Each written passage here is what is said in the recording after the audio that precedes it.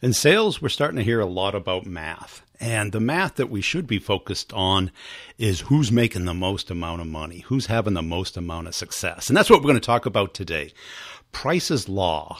I've mentioned this in a couple of episodes before and on YouTube and LinkedIn. Price's Law states that the square root of the number, in this case of salespeople, so if you have 9 salespeople, the square root of 9 is 3, will generate 50% of the revenue.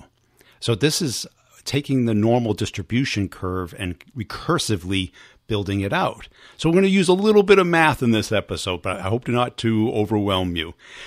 But the importance of this is critical as a sales rep in several perspectives. Why? Because you want to be one of those 3, one of those price salespeople, meaning that you are generating the 50% of the revenue and getting a lot of the commission.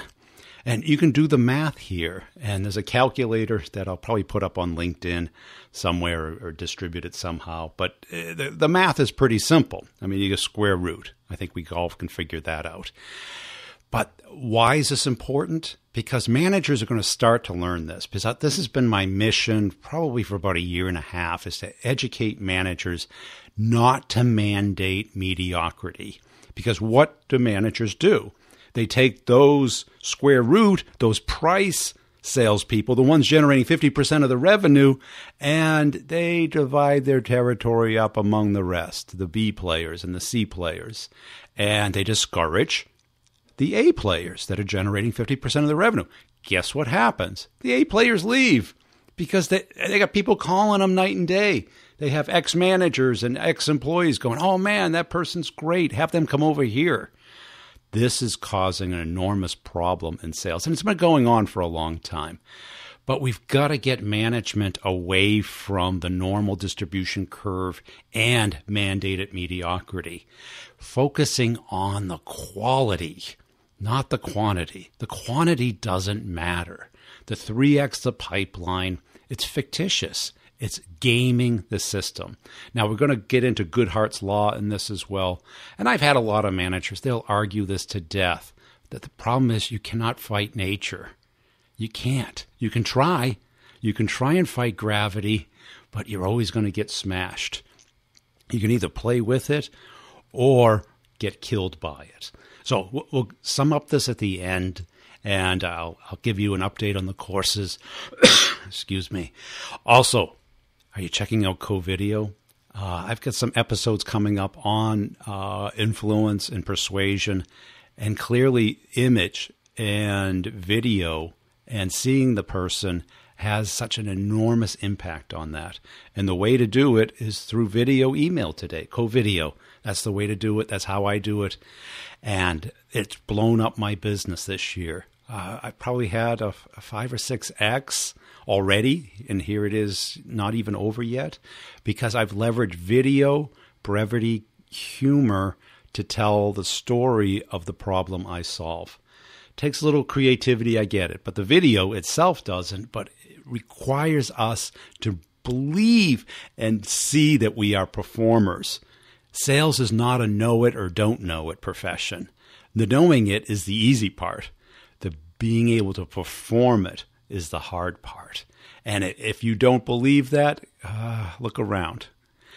Okay, here we go. Here's the interview. Hey, this is also going to be up on YouTube if you'd rather watch the video of it and get to see my pretty face. Here we go. Hey, Dana, welcome back to the show. Give us a little update on yourself. Thanks, Brian. Well, since the last time we talked, I was at Serious Decisions. I was an analyst there for a few years, and I had an opportunity to get closer to salespeople to help them sell. I joined Anaplan a couple of weeks ago, and now I'm adjacent to their sales organization, really helping some of their top performers sell into their largest accounts and their largest opportunities. So delighted to be back in the sales realm and being closer to customers. Cool. Hey, we had reconnected a couple months ago. I did a video on Price's Law, and then you shared a blog post that you had written about Price's Law. So it was kind of ironic that we both had the same perspective. How did you learn about it? I just learned about it. I think it was a YouTube video that I saw, and I saw a social scientist that was talking about it. and really started to drive home the fact that there was a guy named Derek DeSola Price who studied his graduate students and noticed that some of them were producing a lot more content than others. So he took it down to another level and determined that the square root of the number of individuals involved in any endeavor produced 50% of the work. And I noticed that as I talked to clients when I was an analyst and talking to the productivity of their own sales organizations, and what I experienced in my own life was that there are a certain number of really productive salespeople. And I always thought it followed the 80-20 rule where 20% of the organization was producing 80% of the results. But it's even worse than that. So the square root of the number of 100, for instance, is 10. So if you've got a sales organization of 10 people, that means that, of 100 people, that means that probably 10 of them are producing 50% of the results. So I just started to look at this and ask clients questions about the number of highly productive people, and it really followed that law. And that brings up several things, because what I've seen most often is managers trying to level it off, trying to beat the law by readjusting quotas and territories. And all of a sudden what happens? That 10% leaves.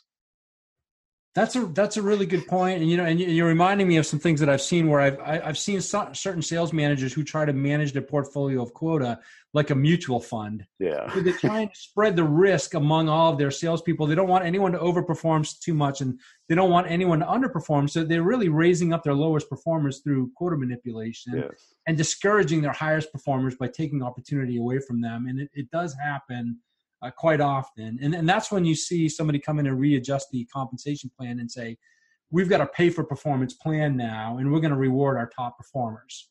Yeah, that happened to me firsthand. One of my first sales jobs, I had blown it away, had a great year. Some of it was timing and luck. And of course, there was all the traditional hard work and stuff, but I was doing 30% of the company's number.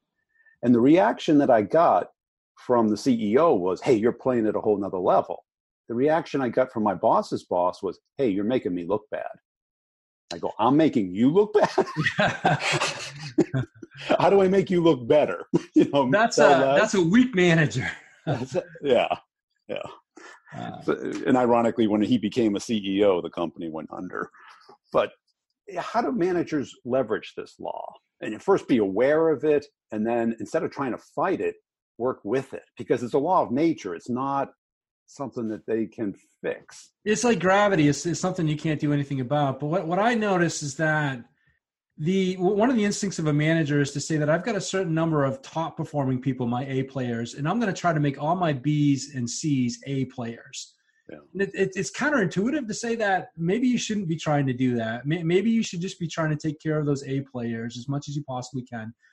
Support them, give them the freedom that they need to do their jobs. With the B players, there's some B players out there who will definitely be the A players and given enough time. But C players rarely become A players. Yeah. But the Bs and the Cs are performing something pretty important to the company to a certain degree, because they're taking care of the other 50% of the work. Yeah. If you get rid of all the Bs and all the Cs, then your As are just going to get completely overwhelmed. They won't have enough capacity to do what you're asking them to do, and then you'll end up driving them out the door. So it's sort of a counterintuitive to say, if I get rid of all my Bs and Cs, then my As will do better. If you get rid of too many Bs and Cs, you're going to put too much pressure on your As, and your As have the greatest opportunity to leave. They do, because everybody wants them. Yeah. And why is this so different in sales than it is like in engineering? Because I was in engineering before I got into sales, and there was always those one or two engineers. They designed the product, they got a prototype, so all we did was implement their thoughts and ideas several different ways and just grind it out. Now they got all the equity, right? They got all the reward. And the law exists in any kind of endeavor. So the engineers, they have their top performers as well. But sales is easiest to pick on because they are measured to death inside of an organization, and it's pretty easy to identify your top performers versus your low performers. But as a sales operations leader, I've got some guilt over this thing because we're the ones that set the quota. Yeah. And quota setting is an art. It's not a science. And I can tell you personally that I've made mistakes in my career and set the wrong quotas for people. So you can take an A player and turn them into a C player pretty quickly just by making mistakes for their quotas.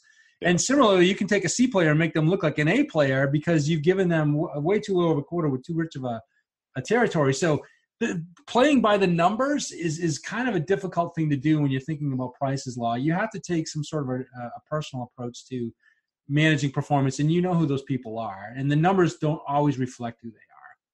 And don't you think we've gone backwards, or we've gone too far on the spectrum between, managing people to try and managing robots or resources? What I hear today, everyone's called a resource. And it's like, no, they're human beings with different talents and skills, and their performance is going to be variable. They're not robots. Yeah, not everyone can have a great day every single day. Not everyone can have a great quarter every single quarter. I just wrote a blog. It went out about a month ago. It's called 2,112 Things You Should Know About Artificial Intelligence. And it's a play on a song by a band called Rush called the Temples of Syrinx, or the Priest of the Temple of Syrinx. And they talk about a world in which everything will be measured to the nth degree. And the purveyors of that information will be in control of everything. And what I see happening with artificial intelligence, especially around salespeople, is that every action that they take, every keystroke that they take, every conversation that they have is being recorded. It's being analyzed.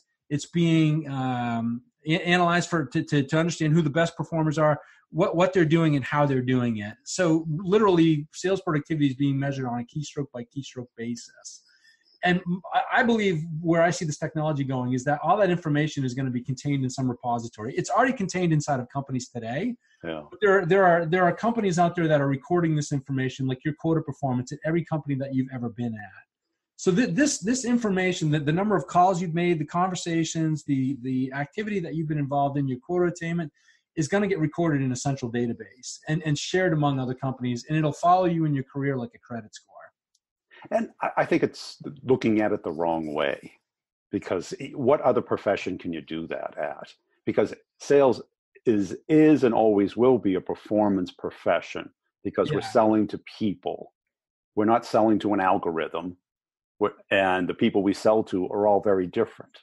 You wouldn't have KPIs or any of this with psychoanalysis or parenting. You ever try and give your kids KPIs? Yeah. Well, there is another profession where it's done to this degree, and it's been done this way for a long time, is professional sports. To a certain extent, right? Because then you get the Moneyball thing, but that was more about putting a team together as opposed to becoming a better pitcher or a better catcher or a better first base. Well, yeah, but they were looking for the hidden attributes of a top performer. Yeah. But the of a baseball player especially, their stats follow them for their entire career. And I believe that's eventually what's going to happen to salespeople. And it's not going to – the way it's going to happen, and I think it's going to happen voluntarily. But the stats are on the results, not on the prelude to the results.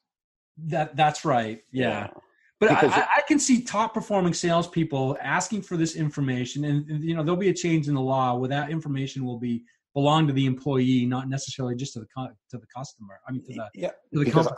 I see it on the wrong things. Meaning, like when you go for a job interview, I'm looking for what was your quota? What was your attainment? Yeah. Tell me about your top 3 biggest deals. Tell me about a deal that you got into that it wasn't an inbound. Tell me about a deal that you beat your competitor at. Okay. Yeah. Those are all great data sources, but they're performance results oriented. You know how much I care about how many calls you made a day? I totally agree with you. I'm just telling you where I think it's going. And I think it's going the wrong way, because I think that stuff is good for marketing because you're looking at the masses. Yes. You can't go down to the unique individual lead. You have a pool of TAM, total addressable market, and then what percentage of those are in market and can be captured within a window. A bad manager with artificial intelligence solutions at their fingertips will be the worst micromanager you've ever seen in your life in sales. I hear it. I hear the CEO of one of those companies come up with this correlation that he came up with. Yes. That if they had more than one person in the meeting, that deal was more likely to close. Well, that's just showing it's further along, that more people are interested. That's right. So you're like, okay, you don't know, you've never sold a deal in your life. You're the CEO of this company. You're coming up with this cause and effect correlation that has nothing to do with the cause and the correlation. Here's what I think is going to happen. If you look at what social media has done to the human psyche in the last 10 years, where people say things on social media that they would never say to one another if they were sitting in the same room. And we see all kinds of bad behavior, people getting called out on crazy things, and just this, it's really a bad place to be. And I hopefully we're learning from this. I'm starting to see some pushback. You see, Dave Chappelle just did a Netflix. I don't know if you saw that or not, but it's on my list. Yeah. He pointed his finger at the audience and said, "You guys are terrible. You're calling people out on things that they did 20 years ago, and we're basically sick of it." So they're trying to get back to a period of normalcy. And within sales, I think we might overmeasure salespeople for a period of time, and then get back to this humanity that you're talking about, to say it's more than just the number of calls that you've made in the last week that's going to distinguish you as an individual. And that's it. When I do talk to managers, I say it's good to have activities. You have to get up at a certain time during the day. You have to be at the office. You have to work a certain number of hours. That's all good. Yeah. But when you make the number of calls be a target, you get that Goodhart's law. Yeah, absolutely. Where the it ceases to become a good measure once it becomes a public measure. People start to game it. Yeah. I've seen it so many times. Well, it's called gaming a compensation plan, right? We've all done it before. But I've seen it specifically in sales, where somebody will come up and say, "We need at least a 3x pipeline." And in sales operations, we say, "Well, why 3x? Well, you want a 10x? I can get you a 10x. Well, how about 20x?" Because if you tell salespeople that they have to have a certain ratio of opportunities to their target, they'll get that for you. And that's really what Goodhart's law is, that says that once you make a measure public, then they start to game the system. Start to game it. Right, because people are naturally going to go route of least resistance. That's the way we are.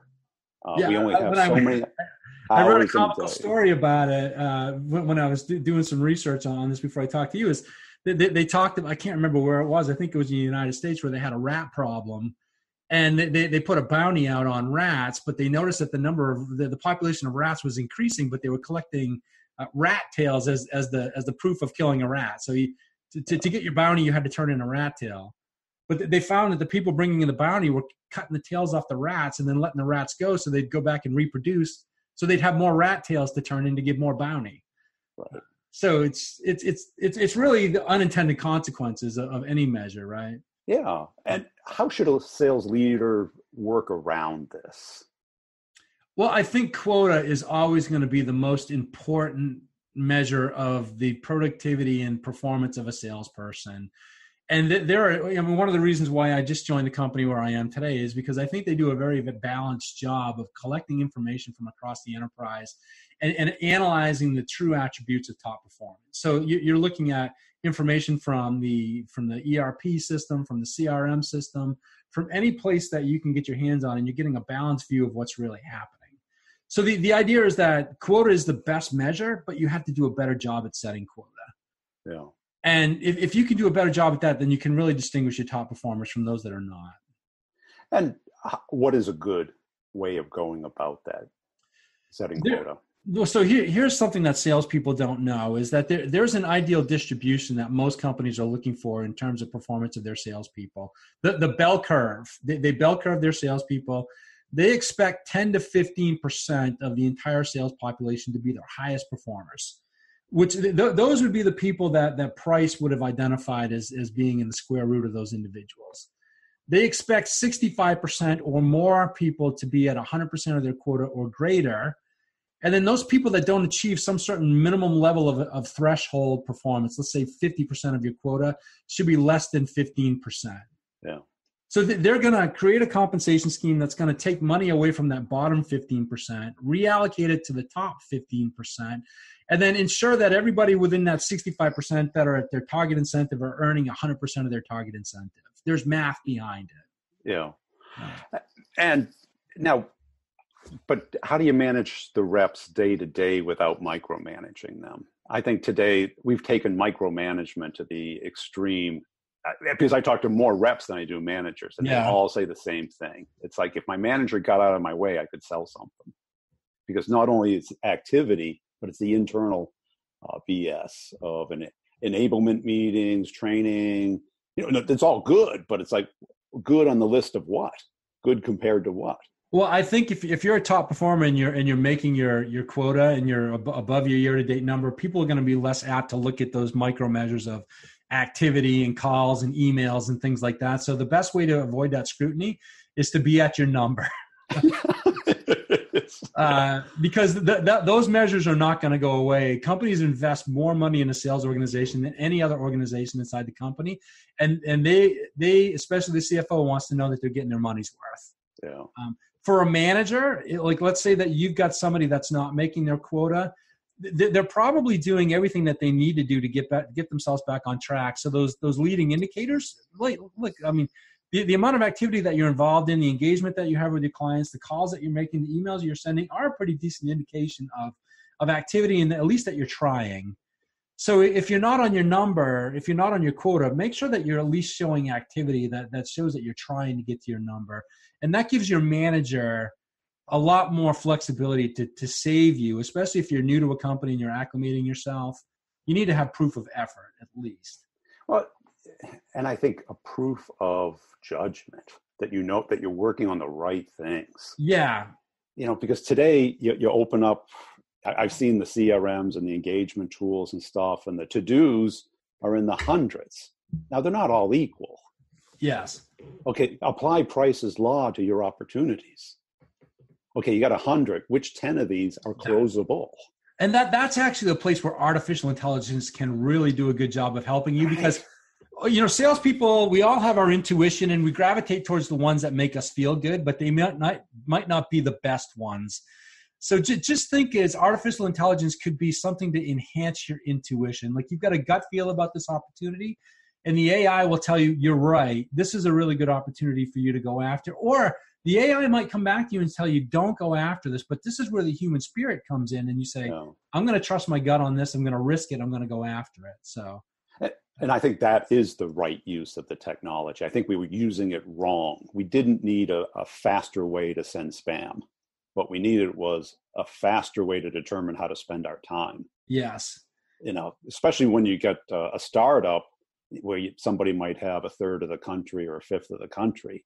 Where do I start? Absolutely. Yeah. Here's a good place to start. Here's the high value targets that you could go after. I mean, I know when I talk about AI, I sound a little bit down on it initially, but only because there's bad managers out there that are going to misuse it. Using it the wrong way. Yeah. But I think it's going to be a powerful enhancement to salespeople. It already is a powerful enhancement to salespeople. It's going to increase their intuition. And then it will also help managers really identify the attributes and things that salespeople should be working on to try to improve themselves. Yeah, it should give feedback. It should give focus, but not be in charge of the steering wheel. Yeah, and so I was a little bit hard on social media, saying it's a terrible thing. Not all social media is a terrible thing. I personally love LinkedIn. I think it connects me with people like you who I never would have met had we not had the opportunity to converse with one another through these things. And I think LinkedIn does a really good job of creating a community where people can share ideas and support one another. So it's a positive use. And one other thing, the Hawthorne effect. What's your thoughts on that in sales? Yeah, the Hawthorne effect was something that I started to study a couple of years ago, because you notice that when people understand that they're being measured on something, that they start to improve overall. And it was based upon some studies that General Electric did in one of their plants at the beginning of the 20th century, where they wanted to measure the effects of changing lighting in a manufacturing environment. So they kept changing the lights. And they had a group of people observing what was happening to the individuals that were being affected by it. And they noticed no matter what they did, the productivity of the individuals improved. And it improved all the way up to the point where the individuals who were observing them left. And then once they left, their productivity went back to where it was before they were being observed, regardless of what the lighting was. So the idea is that when people know that they're being observed, that they perform better. So it's not a bad thing. We know that when people are watching us, then we try harder. It's the equivalent of stepping on a scale every day and watching what happens. And regulate. Like, okay, I probably need to get myself under control because I'm watching this and other people are watching it too. Well, I think from a management standpoint, you should be very careful what you put that light on. Yes. I think too many are putting it on the dashboard today. And, absolutely. And I think the dashboard is the wrong thing because everyone's just gaming it. So we have everyone playing Office Space instead of doing real sales. Yeah, in the end, you say, well, how are managers supposed to manage in these new environments? Well, accept the reality that quota is the ultimate measure, that there are activity measures out there that are going to get incorporated into what we all do. But you as a leader need to, in the end, have courage to stand behind those people you know are the best performers, to attract those people to you and to your team, and then to stand behind them when they've got a down quarter or a down year, or they're going through the natural human cycle of ups and downs. You got to be able to stand by those people. And that's it, because I talk to reps and they hear, right, what I hear is that, oh, their manager's slacking them, and even though they're in the cubicle next to them, right? It's like there's no more of that communication. The ride along is kind of, rare, where you can really understand how's that rep thinking? Why are they spending time on this deal? What is their strategy with this deal? Instead of the clicking, that the process, that thinking part of sales is trying to be marginalized by technology. Yeah. So if you go and you look at a company that's had some tough quarters and maybe even a tough couple of years, and look at the number of times that they fire their chief sales officer, and maybe it's gone on for a span of 4 or 5 years. It's a play that's run by the CEO that the company's not turning around. They blame it on the CSO, and they just keep rotating people into that office. And what they're really doing is a disservice to the stockholders, because that chief sales officer never has the ability to get their feet under their ground, to get their footing under them, and do the things that are necessary to turn that company around. And it takes years for that to happen. And it happens at, because it slides down the hill, right? Because then it goes down to the rep. And I've seen one company, they had 4 people in Atlanta. Yeah. And I jokingly one night, a kid at my VP of sales goes, after the 5th one, do you think it might not be the rep? He didn't like that, but it was like, there might be an issue here. I'll give a shout out to one of the most admirable chief sales officers I've seen out there in my career. A company out of Boston called Akamai. I think people know it pretty well. But if you go and you research the history of that company, I spent a year with them back in the mid-2000s. Their chief sales officer is a guy named Bob Hughes. And Bob was probably like one of the most tenured CSOs I've seen at any company. I can't remember exactly how long he spent there, but I know it was like 10 or 12 years. And there were a lot of ups and downs of that company as they went from a $100 million company to a multi-billion-dollar company. And Bob wrote it all.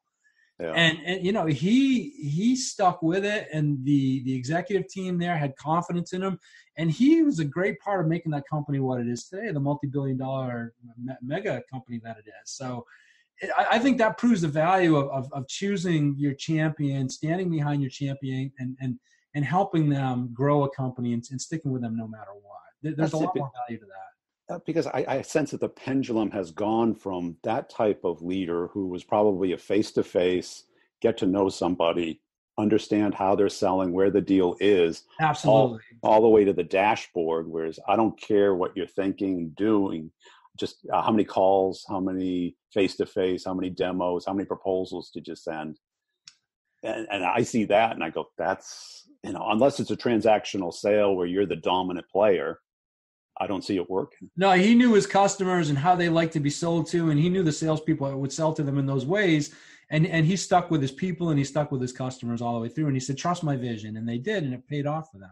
Yeah, cool. I think it's a real tragedy when you fire your CSO every year. It's a really bad thing. It's your company's not going to turn around doing that. That's it. They hire super fast. Yeah, you'll see them hire a CSO in 3 weeks, and then give the guy 9 months. Yes. And all of a sudden, and they know what's going on. And so they start pointing the finger, and all of a sudden the implosion starts.